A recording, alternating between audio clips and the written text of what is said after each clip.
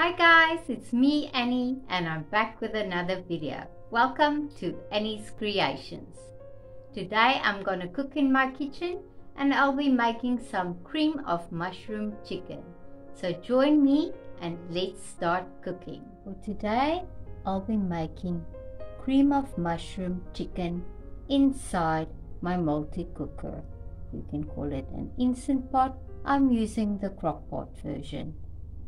For this recipe, it is very simple. You just need a few ingredients, and these I always have in stock in our house, so this is an easy go-to recipe. You will need 3 to 4 chicken breasts. Because I've got really large chicken breasts, I'm using 3. You will need some salt and pepper to taste, some cream of mushroom soup.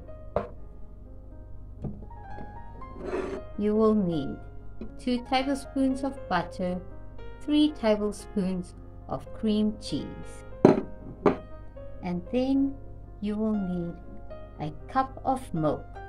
If you do not prefer to use whole milk, you can use cream or you can even use plain unsweetened yogurt.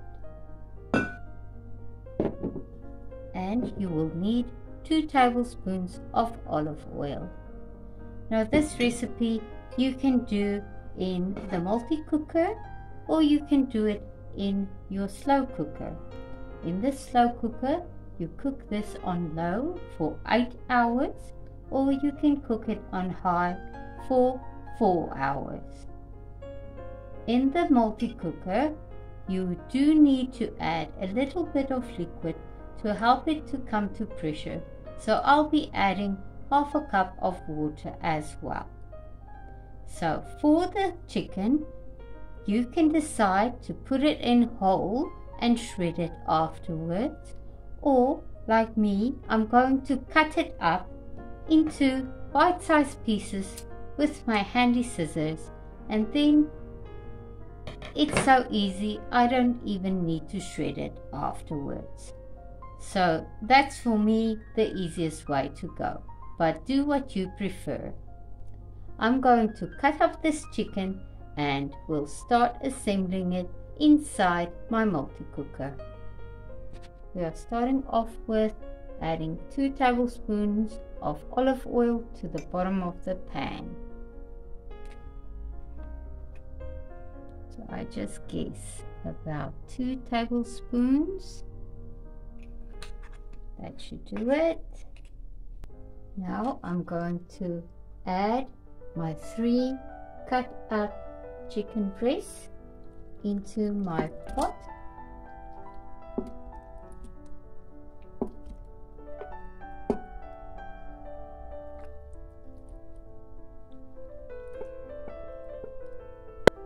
Next I'll be adding some salt and pepper to taste.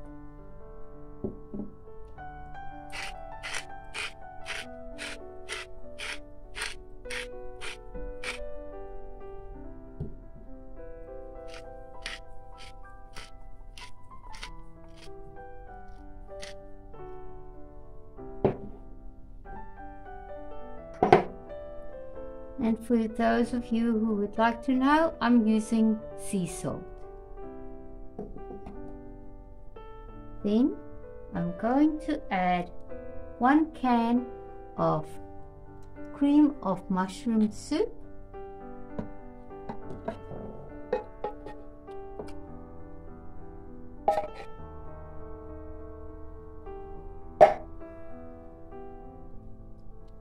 So basically it's like a dump and go. Then I'll be adding 2 tablespoons of butter and 3 tablespoons of cream cheese.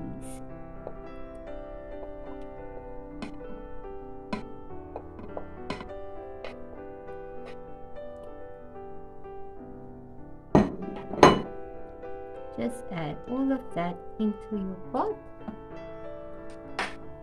And now I'll be adding 1 cup of milk. This is whole milk. You can swap this out for a cup of cream or a cup of plain yogurt. I'm just going to mix this up a little bit, and because I'm going to cook it in the multi-cooker, I will be adding just a little bit of water extra so that it's got enough liquid to come to pressure. So just about a quarter cup to half a cup of water.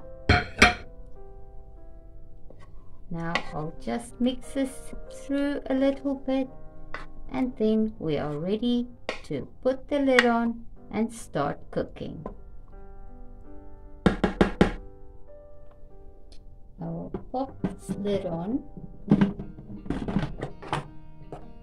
lock it, and make sure this valve on the top is on sealing.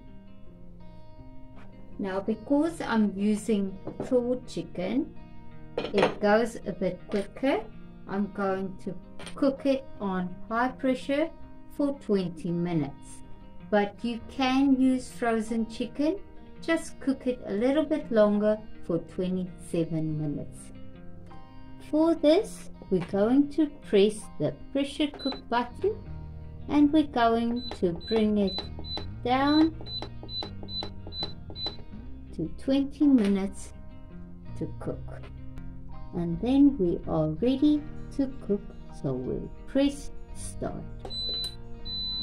The pot will start to heat up and then come to pressure, and will cook for 20 minutes. The timer will count down, and after 20 minutes you will have a lovely cream of mushroom chicken meal. So as soon as it's done cooking, this pressure cooker automatically goes to the keep warm setting. So for this, I will leave it on the keep warm setting, and this will help it natural release for 10 minutes, and then I will open the valve, remove any leftover steam, and then I will open it. So let's just wait 10 more minutes, and then this counter will start counting up to 10 minutes, and then I'll be back. Now you can see I have let it natural release for 10 minutes. I'm going to open up the valve on the top and just release the rest of the steam that's left.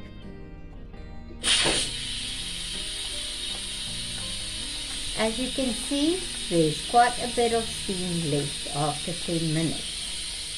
So I'll just let it go all the way, and then if it's ready, I will open the lid and show you what a lovely meal we've got. Now all the steam is out. As you can see, I'm ready to unlock the lid and take it off.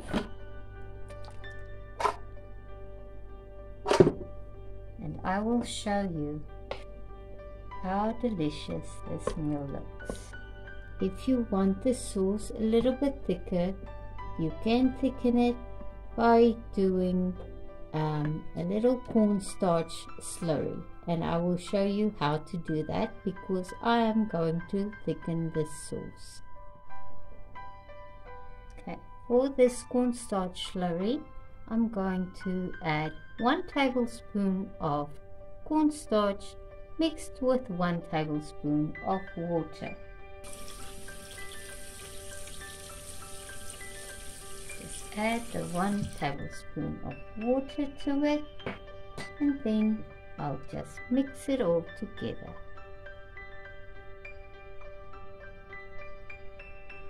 Until it's a nice slurry. And this I will add to the pot, and then we'll just press the saute button to heat up the pot a little bit so that we can cook the cornstarch into this delicious meal, and then it will also thicken the sauce. So now that I've got the cornstarch nicely mixed into the water, I will just pour it straight into the pot and mix it through. I'm going to press the saute button and I'll press start, and the pot will start heating up, and then I will just keep stirring until this mixture gets thickened. This will just take a minute or two.